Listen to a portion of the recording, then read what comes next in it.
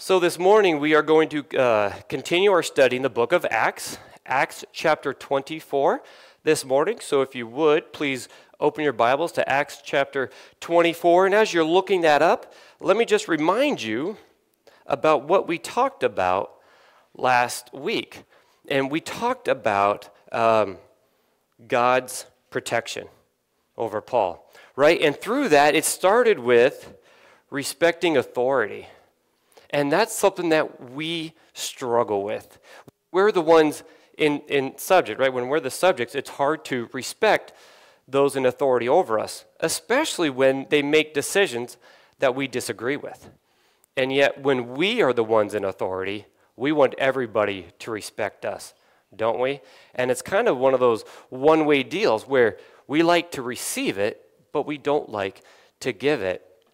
And last week, and I want to clarify last week because we talked about respecting specifically government authorities.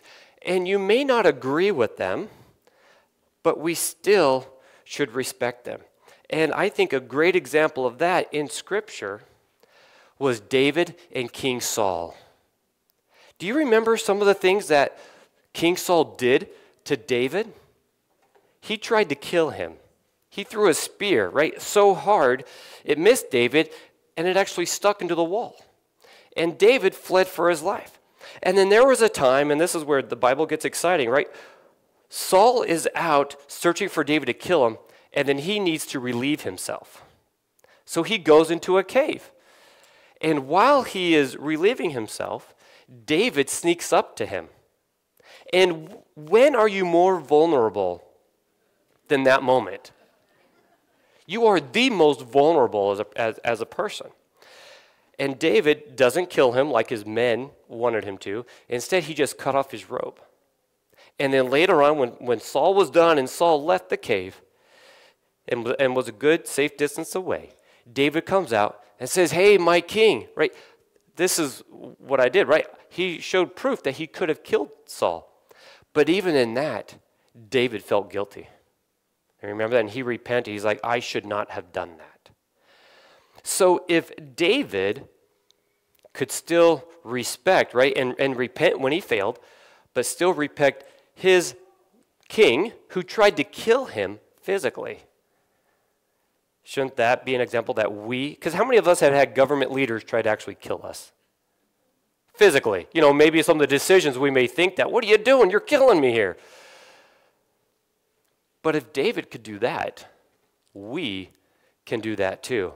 And nobody ever said, or maybe somebody did say, but they're wrong, following God isn't easy. Doing the right thing isn't easy. Because if it were, we would all do it without any struggle. But we struggle doing the right thing sometimes, don't you? I know I do.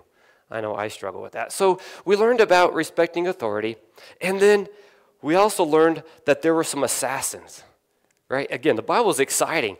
40-plus assassins, and they vow never to eat or drink until Paul is dead. But Paul's nephew finds out about it, warns Paul, right? Warns Lysias, and then Lysias, in order to protect Paul, gives him 470 bodyguards. 400 foot soldiers and 70 horsemen to take him to Caesarea.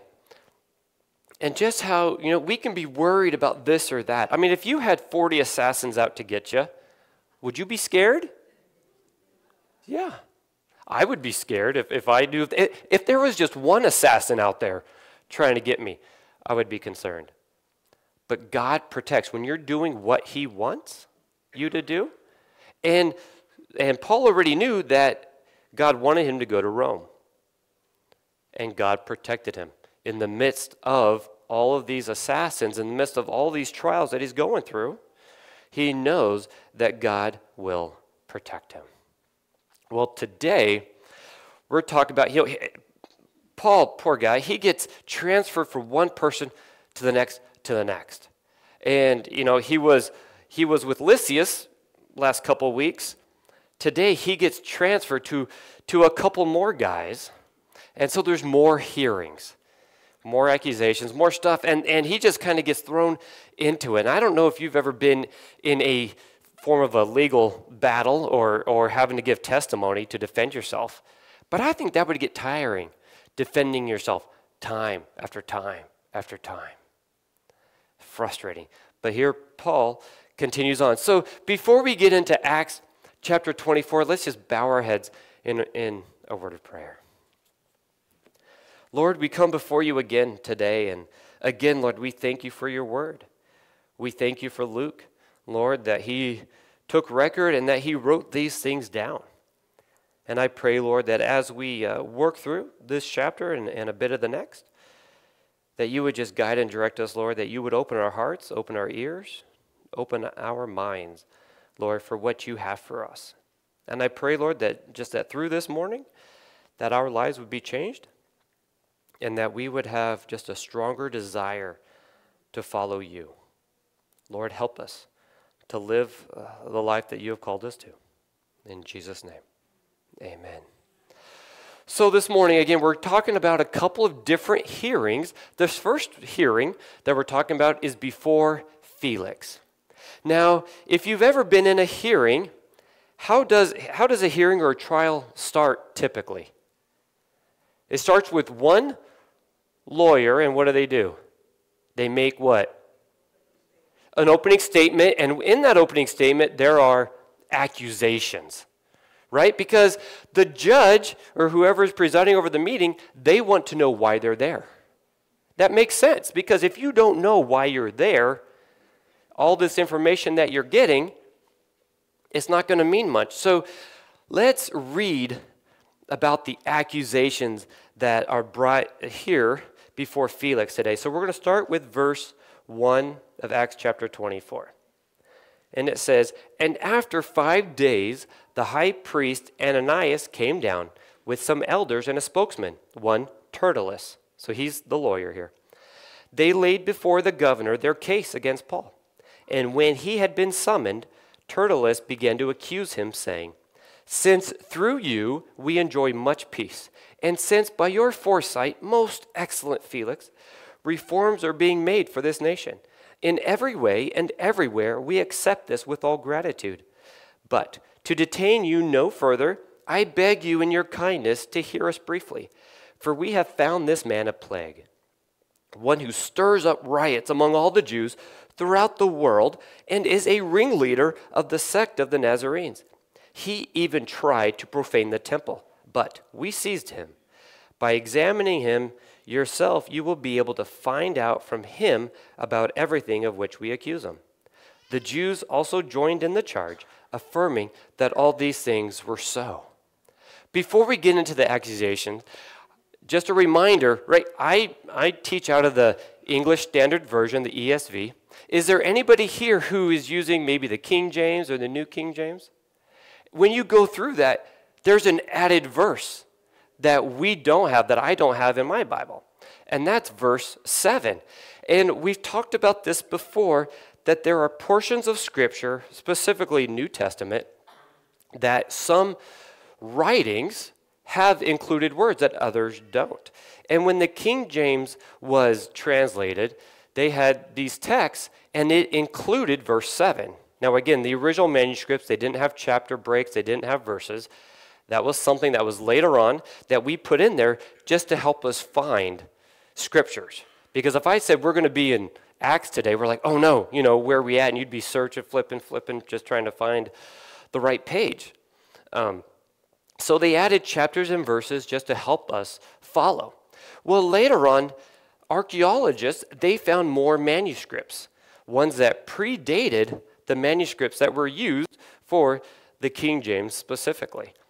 And verse 7 is not included.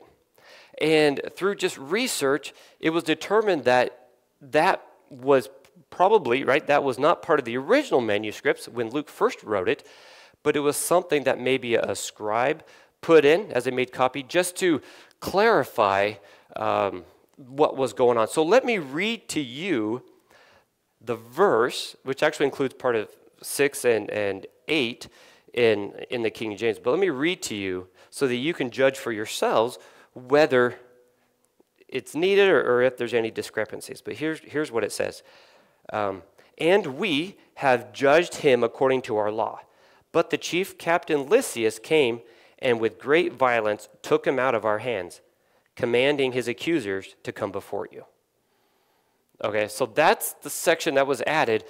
Again, it kind of clarifies some things. Yeah, if you remember a few weeks ago when Paul was in the temple, right, there was a riot and they were getting ready to kill him, but then Lysias sent his troops to protect Paul and brought him out. So there's nothing really new information there. It just maybe helps to remind some readers, oh yeah, this happened a while back. But it doesn't change, and none of these manuscripts, any of the discrepancies that we find, nothing is left out or added that has anything to do with theology. There's no new knowledge gained. There's no old knowledge lost. It's just information that was not included in the original manuscripts. But let's talk about Tertullus a bit. And this is where, and I know we have a lawyer in our midst, and I'm not talking about you, okay? But Tertullus is one of the reasons why lawyers get a bad reputation. It's because he's going out there, and what does he do initially to this judge?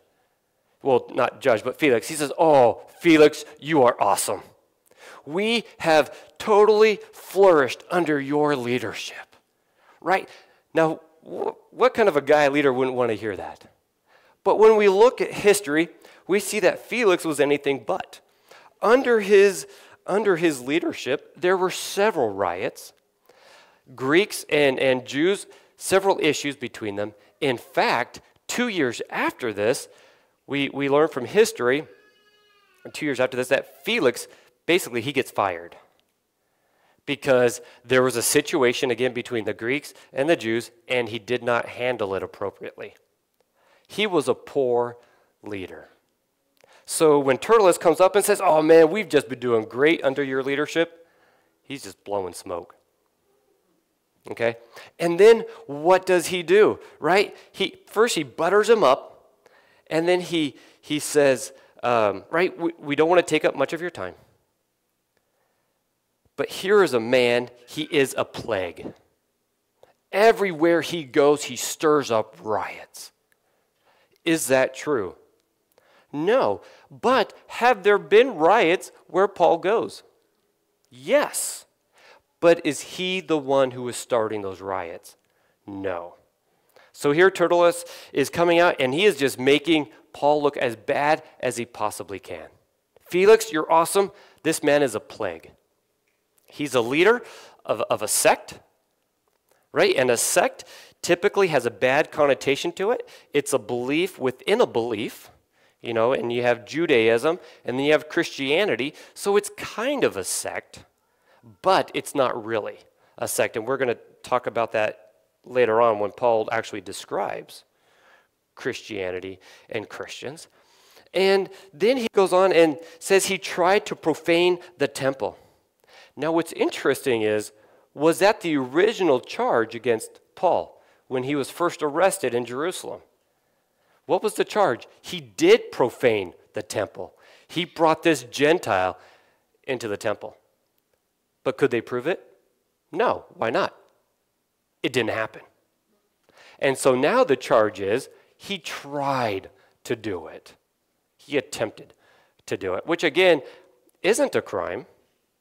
But here, Tertullus is just trying to sling as much mud as he can against Paul and kind of sees what sticks. This guy's dirty. And we don't know.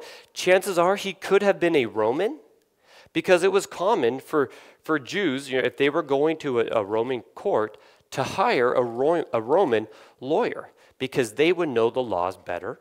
And so it makes sense. And right here, right, Tertullus is saying we. He's identifying himself with the Jews. And so here we have an opening case. Now think about Paul, right? Think you're Paul. You're up and you're being charged, and somebody's telling you that you're a plague. Somebody calls you a plague. Somebody calls you, right, you're a leader of this horrible sect, right, that defiles, and it's against Roman government. In fact, he even tried to go against what we Jews believe. What if somebody made those accusations towards you? How would you respond? Has anybody here ever been falsely accused of something? Right? I'm sure you have. How did you respond? Did you respond anger? Maybe you respond attacking the other person? Right? Because if they're going to tear me down, I'm going to tear them down too. And I'm going to make up stuff. Well, let's see how Paul responds. Let's read about the defense. Because it's Paul's turn to speak. Starting with verse 10. And when the governor had nodded to him to speak, Paul replied, knowing that for many years you have been a judge over this nation, I cheerfully make my defense. Okay, so right off there, he's complimentary, but he doesn't say you're awesome. He just says, you've been around for a while, and I'm glad that I'm here to share my case, right? So he's complimentary, but he doesn't lie. He only speaks the truth. All right, verse 11. You can verify that it is not more than 12 days since I went up to worship in Jerusalem, and they did not find me disputing with anyone or stirring up a crowd, either in the temple or in the synagogues or in the city. Neither can they prove to you what they now bring up against me. But this I confess to you, that according to the way, which they call a sect, I worship the God of our fathers, believing everything laid down by the law and written in the prophets, having a hope in God, which these men themselves accept, that there will be a resurrection of both the just and the unjust. So, I always take pains to have a clear conscience toward God and man. Now, after several years, I came to bring alms to my nation and to present offerings. While I was doing this, they found me purified in the temple, without any crowd or tumult. But some Jews from Asia, they ought to be here before you, and to make an accusation, should they have anything against me. Or else let these men themselves say what wrongdoing they have found when I stood before the council. Other than this, one thing that I cried out while standing among them, it is with respect to the resurrection of the dead that I am on trial before you this day. All right, so Paul's defense is, first off, Felix, you can verify it yourself. You can check that I was only in Jerusalem for 12 days. Now, how long does it take for a guy to start and create a riot? It takes time. Even in social media that we have today, it takes time. In fact, oddly enough, and God knew that we were going to be talking about this today, but there was a riot in New York City Friday. Yeah, and there was a YouTube influencer who said, "Hey, I'm going to give away at 3 o'clock, I think, on a Friday afternoon, or 4 o'clock, maybe, I don't know, whatever." Anyways, a huge riot broke out. Now that was about, I think he gave maybe a week's notice, and that's already after he had a huge following, a huge influence, and using social media. Did Paul have that? No. Here he is, it's only by word of mouth. He's in this city for a week and a half. Is there a way that he could rally up the troops and do something like that? No, not possible. And Felix, you can check it out. In fact, you can check it out. Where was I at the time? I was in the temple, and I was being purified.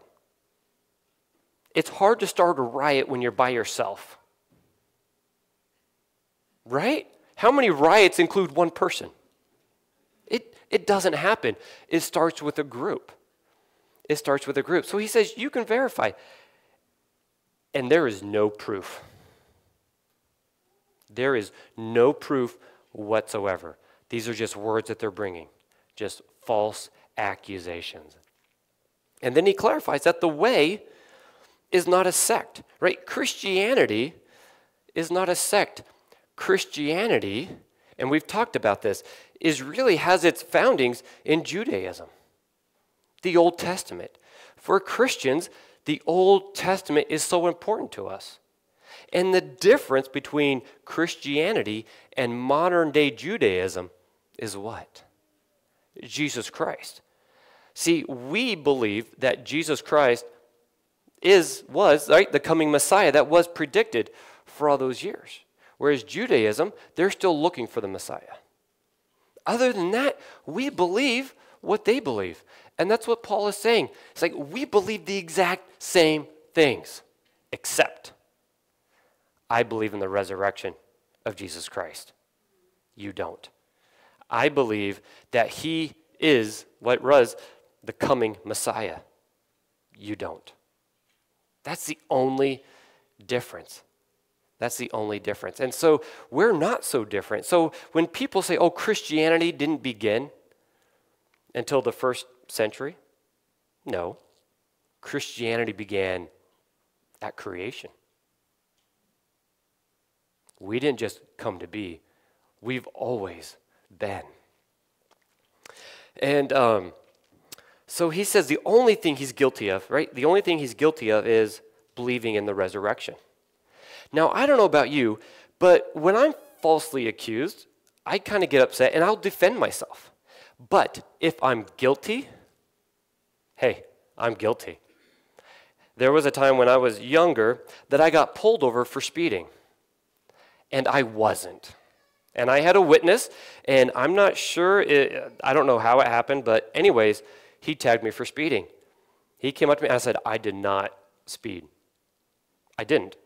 And, he let me off. But then there was another time where I did get pulled over again for speeding, and that time I was speeding. I was going, believe it or not, I was going to church. I just wasn't paying attention. I'm just driving down, I'm just going along. Did I fight him that time? No.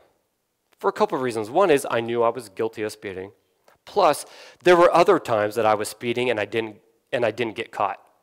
So I deserved it. And I had no problems with that. I was guilty. Paul, the same way. He's like, hey, if I'm guilty of something, kill me, right? If I'm guilty of such a horrible crime, I'll pay the penalty. But he didn't. And then he makes something too that's kind of comical. These accusations of the riots that happened. Who's accusing him of that? The Asian Jews, right? The Jews from Asia. And where are they? They're not there. Do courts like to have witnesses when testifying against somebody? Especially if it's like a death penalty, which is what the Jews were wanting. They were wanting witnesses for a death penalty. So not only did they not have witnesses of Paul, right, creating these riots, starting these riots all over the world, but they also didn't have any witnesses for really what happened in the temple in Jerusalem. Because these leaders weren't there at that time. It was the Jews throughout Asia that had been following Paul and just trying to ruin his ministry. They are the ones that had been working out against him. So they're not there to prove. And so here's Felix. He hears both sides, these accusations. He hears the defense. And now it's time for him to come up with the ruling. Okay, what do I do? What would you do if you're judge? You have these heinous accusations, and then you have the defense say, where's the proof? Show me the proof. If I'm guilty, fine. But if I'm not, leave me alone. I'm innocent. Let's read about that, verses 22 to 27. But Felix, having a rather accurate knowledge of the way, right, he was familiar with Christianity, put them off, saying, when Lysias the tribune comes down, I will decide your case. Then he gave orders to the centurion that he, talk about Paul, should be kept in custody but have some liberty, and that none of his friends should be prevented from attending to his needs. After some days, Felix came in with his wife Drusilla, who was Jewish. And he sent for Paul and heard him speak about faith in Christ Jesus. And as he reasoned about righteousness and self-control and the coming judgment, Felix was alarmed and said, go away for the present. When I get an opportunity, I will summon you." At the same time, he hoped that money would be given him by Paul. So he sent for him often and conversed with him. When 2 years had elapsed, Felix was succeeded by Porcius Festus, and desiring to do the Jews a favor, Felix left Paul in prison. So we see here, right, what did Felix do? You know what? I'm not going to make a decision here. Because he can't, right? Either he does what should be done and sets Paul free, but then who's going to be mad? The Jews. And he's got to kind of keep them happy. And so instead of making a decision, he just says, you know what? I'm just going to wait. I'm going to wait till Lysias comes. We actually have no record of Lysias ever coming. But this happens for 2 years, right? So Paul remains in custody. And through that time, he's given a lot of opportunity, right? A lot of freedoms. His friends can come and go and give him what he wants. He has like unlimited access during that time. And Felix wants to talk to him. And so there's several times where he goes to talk to Felix. Now, did Felix want to really know the truth? It says here, no. What did he want? He wanted money. Because he's like, well, you know, if I work the system right, if Paul gives me money, then yeah, maybe I'll let him go. Because, hey, who doesn't love money, right? And so here we see him, and he's there for 2 years. And then when we read here, right, that when 2 years had elapsed and Felix was succeeded, right, as Felix leaves, because it was a bad situation when he gets fired. It's a really bad situation. So he leaves Paul there to kind of appease the Jews, saying, hey, I messed up. I know it was a bloody thing that happened. I'm going to keep Paul here as kind of like a peace offering. Please don't get mad at me for my mistake. And so that happens. So now, right, Felix is in charge. So let's read, or Festus is in charge, I'm sorry. So now let's read about the hearing before Festus. And it starts off with another plot. There's another plot to get him. So let's read verses 1 to 5 of Acts chapter 25. Now 3 days after Festus had arrived in the province, right, he just starts his new job. He went up to Jerusalem from Caesarea, and the chief priests and the principal men of the Jews laid out their case against Paul. And they urged him, asking as a favor against Paul that he summon him to Jerusalem, because they were planning an ambush to kill him on the way. Festus replied that Paul was being kept at Caesarea and that he himself intended to go there shortly. So, said he, let the men of authority among you go down with me, and if there is anything wrong about the man, let them bring charges against him. All right, so here's what's happening. A new guy, a new leader. And what happens? These Jews want to be buddy-buddy with him and say, hey, you want to do us a favor? You want us to be happy? Especially after Felix had left under such bad circumstances, it's now time for him to throw him a bone to the Jews to start off on a good foot. And we see that, don't we? If you've ever been in a job where there's a new boss that comes, you know those people that just kind of flock around them, right? And try to, hey, I know you're new here, but these are some changes that really need to happen. You know people like that. And even in churches, that happens as well. And I've been in churches where a new pastor comes on and then people just kind of, hey, what are your thoughts about this? Hey, this would be a really good thing. The last guy, he was starting to do it but didn't quite get it done. Here's your opportunity.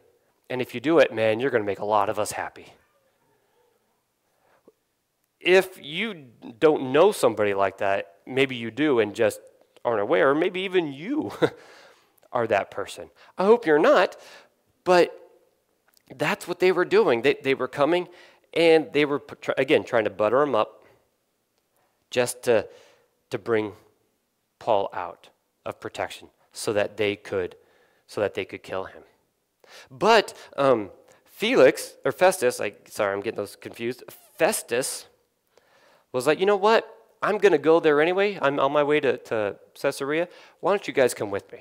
Bring some leaders, and we'll go and we'll settle this out instead of going back and forth. And so they do. So let's read about more illegitimate accusations. Verses 6 and 7. Let's read that. It says, after he stayed among them, right, this is talking about Festus, not more than 8 or 10 days, he went down to Caesarea. And the next day he took his seat on the tribunal and ordered Paul to be brought. When he had arrived, the Jews who had come down from Jerusalem stood against him, bringing many and serious charges against him that they could not prove. Man, okay, so what has Paul done these past 2 years? He's been captive, right? He's been a prisoner. So now they're not only bringing 3 charges. How many charges are they bringing?